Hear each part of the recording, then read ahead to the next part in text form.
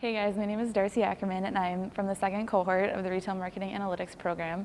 This past summer, I interned at Christopher & Banks as a part of their Customer Relationship Management department. Christopher & Banks is a women's clothing store based out of Plymouth, Minnesota. The main focus of my internship was looking at every email promotion sent to their customers over the last 3 years. I organized them based on their campaign type, whether it was a buy one, get one free or free shipping, etc., and then created separate decks for each category. From there, I was able to look at the data to see what was working and what they could change and make recommendations based on what I saw. I ultimately presented my findings at the end of the summer to my manager, who was the VP of CRM, the VP of e-commerce, the VP of marketing, and about 7 other managers and directors of various departments. I learned a lot of new things in the 10 weeks that I was there, and the biggest one was patience. Everybody wants it, but not very many people have it. You will more than likely have to wait for someone to get you a document that you need, or to approve something that you did, or ask them a question. And they have a lot to do, so being patient with them is very important.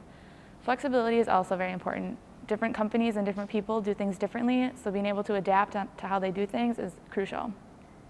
The biggest piece of advice that I have if you're looking for an internship is to look early and often. Many times companies only post openings for a short period of time, and it's really easy to miss them. Also, don't wait until the last minute, and don't be afraid to get told no. There are plenty of great opportunities out there, you just have to look in the right place.